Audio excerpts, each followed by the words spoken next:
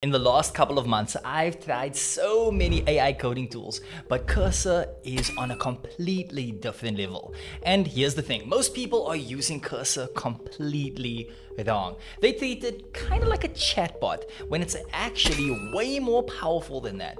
Cursor can build entire applications with multiple files in just a few seconds. It explains code so you actually understand what's happening. It fixes bugs just by looking at screenshots, and it can search the web and pull in documentation to add features that you've never built before. It's kind of like having a senior developer sitting right next to you and building everything with you and teaching you at the same time. So guys, in today's video, I'm going to be showing you 7 features that will unlock 85% of Cursor's power, and we are going to be building a real project management app together. And by the end of this video, you'll know exactly how to use Cursor the right way, even if you've never written a line of code before. And if you want our complete Cursor prompt library, guys, and also the exact project management template that we are going to be building today, then guys, what you need to do is join the free school community down in the description below, guys. Check it out, guys. We already have such a lot of people that have joined recently, and I guarantee you are going to love it. But I know, guys, let's get over to the PC so that we can get started. Okay guys, so now that we are on the PC, the first thing that you are going to need to do is download Cursor from cursor.com, okay? So you're going to install it, and then just remember guys, it is free to start. And once you do that guys, you are going to create a new folder on your desktop, and it's going to be called Project Management App. Okay, then you're going to open Cursor, you're going to go to File, and then to Open Folder, and you're going to select that folder. And this is going to be your project home, okay? Cursor needs to know where everything lives in order to give you the best results. Okay guys, so now that we have the setup done, I need to mention that before we start building, we need a blueprint. Super important guys. And this is, honestly, it's where most people just keep going wrong, okay? So the plan feature creates a step-by-step roadmap for your entire project. So this is what separates the beginners from the professionals. So professional developers don't just start coding. What they do is they plan first and then they code. Okay, so you're going to open your Cursor agent, and then you're going to toggle it to plan mode on the bottom left of the prompt box. Okay, so now we are going to tell Cursor what we want to build, and here is the prompt. I'm just going to put that in, and this is the one that you can get from the free school community. Link is down below. And now guys, I'm going to hit enter, and then I want you to watch what happens. So now Cursor is actually analyzing the request, and it's thinking about the best way to structure the entire project. So guys, I want you to take a look at this. It's now creating a structured plan with different phases. It's listing out all of the files that it's going to create for us, and it's even suggesting the tech stack, okay? So now let's read through this entire plan together. So phase 1, it's the project setup and the project structure. So this is the foundation, and then phase 2 is the board and the column layout. We are creating 3 columns, okay? It's to do, in progress, and done. And then phase 3 is the task card components, and also more phases like editing. So you see how it broke down our big idea into so many manageable steps? This is exactly how professional developers actually think about things like these. So they don't just look at the whole project and then begin to panic. What they do is they break it down into small pieces to make everything easier on them. So now here is where most people make the mistake. So they look at this plan and they try to build everything at once. Then what happens? They get overwhelmed and then they give up. So we are not doing that. We are going to be following this plan step by step, one phase at a time, and you are actually going to see how easy this actually is. So we are on to our second feature, and that is the agent, okay, which is kind of like having a team of developers that's working for you at the same time, so it can create and edit multiple files simultaneously. So following our plan, let's start with the foundation. So we're building phase 1 and phase 2 together. So here's my prompt, which you can copy from the free school community, link down below. And now let me explain why this prompt works so well. So I'm being specific about the tech stack by using React and Tailwind, okay? So I'm telling it exactly what structure I want. So 3 columns with specific names. I'm listing out the components that I need. You see, because being specific is everything when you are prompting Cursor. So hit generate, and then look at what's happening right now. Look at these files being created automatically. This would take me an hour to set up manually, but before we accept anything, we have to review, okay? So review what Cursor is giving you. Never just blindly accept the code. Always just take a second just to quickly look over everything, okay? So guys, let me just click through each file to make sure that everything is right, okay? So app.js, this is our main application. Board.js, the container for our columns. Column.js is the individual columns, so to do, in progress, and done. Task card.js is individual task cards inside columns, and then task form.js is the form for creating new tasks. So this is a professional grade setup. So let's accept all of the changes, and there we go, guys. So all the files are populated in our project right now. And as you can see, guys, we now have a working React app with 3 columns in just 2 minutes. This is the power of Cursor Agent. So now, guys, let's talk about the ask feature. So ask is when you want to understand something that's going on. So you can simply just highlight any section and you can ask Cursor, what is this code doing? So look at the explanation panel, okay? So it's actually telling me exactly what the code does without touching the code. So let me show you another way to use this, okay? So highlight any component and then simply just ask, is this following React best practices? What could be improved? And now that I asked that, guys, you can see it's giving me suggestions, it's adding prop validation, and it's extracting logic into custom hooks, improving our accessibility. So this is how you actually learn while you are building, so that you can just get better at using Cursor for yourself. You're not just generating code, you are now understanding why and how all of it works.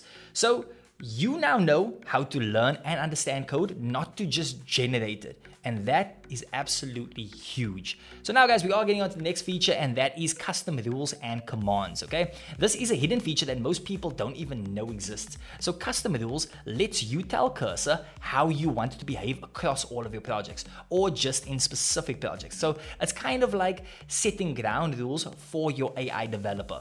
So let me show you quickly. So go over to your settings and then to rules and commands, and then there you'll see 2 options, okay? That is the user rules and the project rules. So user rules applies to every project that you work on. Project rules only apply to the current project that you are in. So let me give you an example, okay? Click on add rule for project, and I'm going to name these general rules, okay? So now in this box, I can write any rule that I want Cursor to follow. So let me type this. Always add comments to explain complex functions. Use descriptive variable names. Follow React's best practices. So there we go, guys. Now see what I just did? So now every time Cursor generates code in this project, it will automatically follow these specific rules that we just laid out. So I don't have to repeat myself every single prompt. And let me add another rule in, okay? So never use inline styles. Always use Tailwind CSS classes. So now Cursor knows to always use Tailwind instead of inline styles. This keeps our code consistent at all times. Okay, so now let me show you user rules. So these are global rules that apply to every single project that you work on. So you're gonna click on user rules, and let me add one, okay? Always use functional components in React, not class components, okay? So now in every React that I build, Cursor will default to functional components, and I never ever have to specify that again. This is incredibly powerful because it means that Cursor learns your coding style and it adapts to how you want to work. Oh yes, and guys, and don't let me forget to mention this, this is the best part. So you can create custom commands too. So commands are kind of like shortcuts for common tasks that you do. So let me create this one. Click on add command, and then I'll name it optimize code, okay? So now I can define what this command does, and I can review the selected code, and I can optimize it for performance and readability, okay? So now whenever I highlight code and I run this command, then Cursor knows exactly what to do. So you can create commands for anything, error handling, unit tests, converting to TypeScripts, whatever you do repeatedly. What you should just do is make it a command, and then it's going to save you so much time. And that's also going to stop you from repeating the same instructions over and over. Once you set it, Cursor will remember. And now guys, our project management app now follows consistent coding standards automatically. And that's going to take us perfectly into the next feature guys, which is inline editing. And that is the fastest way to make targeted changes.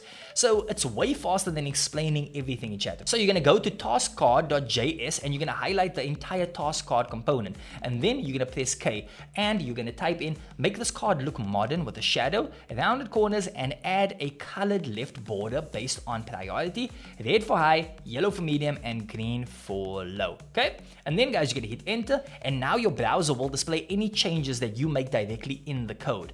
So here's the magic moment. Okay, you can be vague if you want to. You can highlight the entire board and just type in, make this look more professional. It understands context and it improves it.